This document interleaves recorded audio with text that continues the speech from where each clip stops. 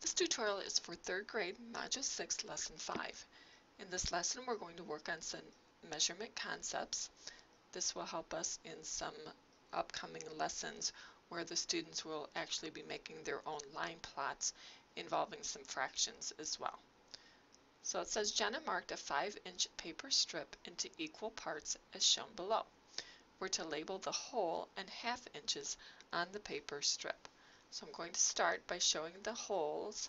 So we'll start with 0 on the end. This is 1 whole, 2, 3, 4, and 5. And then I'm going to mark the halves as well. I'll mark those down here. So we have a half here, 1 and a half would be here, 2 and a half is here, 3 and a half here, and 4 and a half there. The next direction says estimate to draw the 1/4 inch marks on the paper strip, and then we'll fill in the blanks below. Well, if I'm looking at 1/4, that means I need to take my 1 whole and divide it into 4 equal pieces. I've already divided each whole in half. All I have to do from there is divide each half in half as well, and that will give me fourths going across the entire whole. So there's 4 pieces that make up the 1 whole, another 4 pieces that make up the next whole, and then we have another 4 sections, another 4 sections, and finally my last set of fourths that make up the last whole. First question says 1 whole inch is equal to how many ½ inches? Well, here's my 1 whole inch, and it is equal to 2 ½ inches. And then 1 whole inch is equal to how many quarter inches? Well, a quarter inch is the same as a 1/4 inch, so you can see that 1 whole inch is made up of 4 quarter inches. And the last question says 1/2 inch is equal to how many quarter inches? Well, here's my 1/2. It's made up of 2 quarter inches. So 1/2 is the same thing as 2 quarter inches or 2 fourths.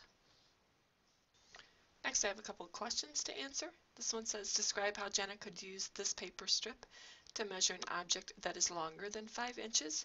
So that strip was only 5 inches. So my answer says that Jenna could line the ruler up, mark where 5 inches falls, and then move the ruler to keep measuring. So you could use that same strip over and over again to measure something that is longer than 5 inches. And the last question says, Sarah says her pencil measures 8½ inches. Bart disagrees and says it measures 4 inches. Explain to Bart why the two measurements are the same. In the space below, use words, pictures, or numbers. Well, I'm going to start by drawing a picture that would represent 4 inches. So I'll draw this ruler and break it into 4 inches. So we have 0, 1, 2, 3, and 4 inches. Now I will divide each inch into a half.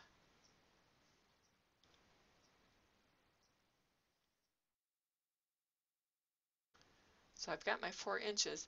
Now we can count and see how many halves we have. Sarah says there's 8½ inches, and we'll see. So we have 1, 2, 3, 4, 5, 6, 7, 8. So Sarah is correct. There are 8½ inches that make up 4 inches.